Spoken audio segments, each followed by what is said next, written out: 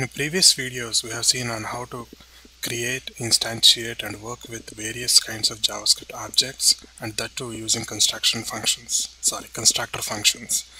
In this video, we are going to look into methods in objects. So what exactly are methods in objects? First of all, a method is nothing but a function. So if you are familiar with functions, you already know what exactly are methods. So object can have methods, so which means whenever you write a function inside an object, it is nothing but a method.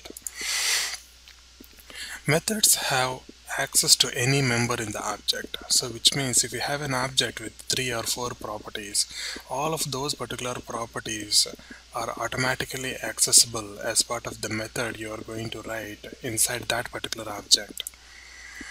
So how do we define methods in an object? First of all, you can have any kind of external function to be made available as part of an object and convert that into a method by just assigning that to a member. So for example, here you are having a particular function called getAnnualSalary. So that particular getAnnualSalary is an external function. However, you are saying that the definition of that particular annual salary, getAnnualSalary, is going to be assigned to a member of the object called annual salary. So this object OEMP1 has got two properties or 3 members. So 2 of those particular properties are just value-based properties. However, the third member is nothing but a kind of a function definition is being assigned, so which means this is automatically converted to a method or called as method in general. So you will be accessing any of those particular methods by just the same way on how you are going to access the other members or properties. So in this case, you can see oemp1.ename, nothing but you are accessing ename there. Similarly, you can access salary as well, and if you'd like to execute any of those members, you have to say emp1 dot, which is nothing but object dot annual salary, and you can see I'm trying to execute that particular function by providing the parenthesis, but here I did not provide any of the parentheses. That is important. If you don't provide parentheses, you are just assigning the definition to the other variable. So in this case, I am not assigning it, but instead asking it to execute on the spot. So in this case, it is going to execute this guy. In fact, this is the function which is going to be executed. However, internally, I am using this. So whenever we say this automatically tries to find the current object. So in this case, if getAnnualSalary is going to be executed as part of this object, the word this actually resembles OEMP.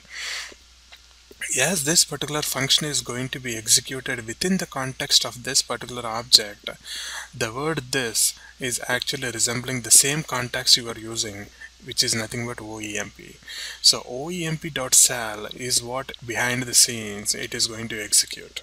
So as part of that particular execution, it is going to fetch the value available inside that particular property, which is nothing but 5400 into 12 is going to be returned back and finally will be displayed here. So in that way, you can have external functions to be assigned as methods to existing objects. You can also have functions to be made available within the same object, or you can also use anonymous functions to directly have them inside the object. So you can have directly function annual salary, or you can have annual salary equal to function. So either of those two will behave in the same fashion. So instead of using external functions, you better have those particular methods to be directly made as part of the respective object so that it is quite readable. We need not jump here and there to just try to understand where that particular function is and how it is going to be executed. Rather, if everything is made available as part of the same object, we can easily figure it out. We can easily understand where that particular function is going to be executed and how it is going to access the respective members. And if you are using constructor functions, which I already covered as part of my previous class, so if you are using constructor functions, still you can have any of those methods to be defined in this way. So just like the other members you define, you also define those particular methods just like the other members, except that all the members inside the constructor function should always be preceded with the word this. So let us have a demonstration of the same using methods and constructor functions. So let me start with a new HTML file here, and I would like to call this one as something like 04. So the first one, so let me start with an external function first. So I would like to say get annual salary. So in this case, I would like to say that it is going to access a member called salary from the same context where it is going to be used, multiply by 12, and finally return the value of 12. Return the value which is nothing but salary into 12. And imagine I am going to have an object called OEMP, which is essentially going to have a couple of members or say properties like ename, which is going to be nothing but drag, and I might have salary here, which is 5400, and on top of that I would like to have the method to be declared as something like this: get annual salary. And care should be taken. So the care should be taken in such a way that whenever you are having the respective method being assigned to a particular member here, you should ensure that you are not providing parentheses. So if you do provide parentheses, you are executing the function on the spot. We do not want that. We want the definition of the function to be retrieved and get it assigned to another variable. So in order to do that, you should not have the parentheses here. So once I have this particular object, now you can have each of those particular members to be directly accessible by just using object.member notation. So now I can say let oemp1 dot ename concatenated with some message, and I can say oemp1 dot annual salary. And in this case I would like to have that particular function to be executed, so that is the reason I can say parenthesis here, and on top of that I would like to have one more concatenation, something like this. So let us see if this is working.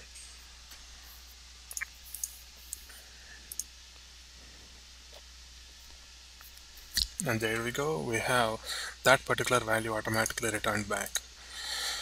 So let me comment all of this for now, and let me go with another sample where I would like to have a new object called OEMP2 to be declared, and that particular object is going to have the same kind of members whatever I defined earlier.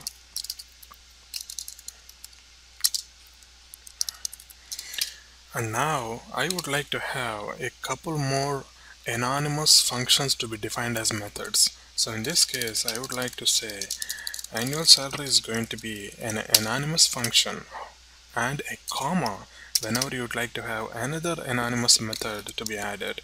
So in this case I would like to say something like this. So you can have multiple methods in such a fashion, but ensure that the last one will not have it. Last member will not have a comma, but rest of the other members are going to have commas. So in this case I would like to just say return this dot salary star 12. So in this case I would like to say return this dot salary star 3. So once everything is defined, now I can get it executed using the same syntax what I used earlier by just saying OEMP dot ename plus earns, and I can say OEMP dot annual salary per annum. So this needs to be concatenated, so I just say per annum, and earns. So one more, OEMP2 dot quarter salary, which needs to be executed immediately per quarter. So let me execute and test this one out. So there we go, we have the same particular value which is returned with respect to per annum and per quarter right here. So in that way we can have the methods to be directly made available as part of objects if you have objects. But let us consider you would like to have the methods to be declared inside constructor functions.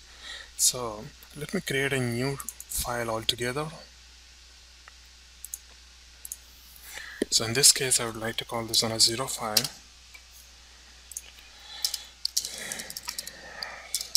So I start with the script, and now I would like to define a constructor function which is nothing but a class. So I would like to have the default parameters as employee name and salary. So as this is constructor functions, all the members should be preceded with this VE name, and similarly I would like to have one more member, salary, V salary. So this syntax is pretty much to what I covered in my previous video, the constructor functions. So if you are not familiar with that, make sure that you completed the previous video, and then only you are going to understand what exactly is constructor function and how to instantiate objects from the constructor functions. So now that we have both of these members, we need to have a couple more methods. So let me copy whatever I have in here. So I would just like to copy whatever I have in here into here, except that this needs to be called something like so this could be called something like get annual salary, so which makes it easier to understand what exactly is that, and I don't need this, so I can just say this one. Sorry, I had to write equal to function, so this is going to be an anonymous function as such.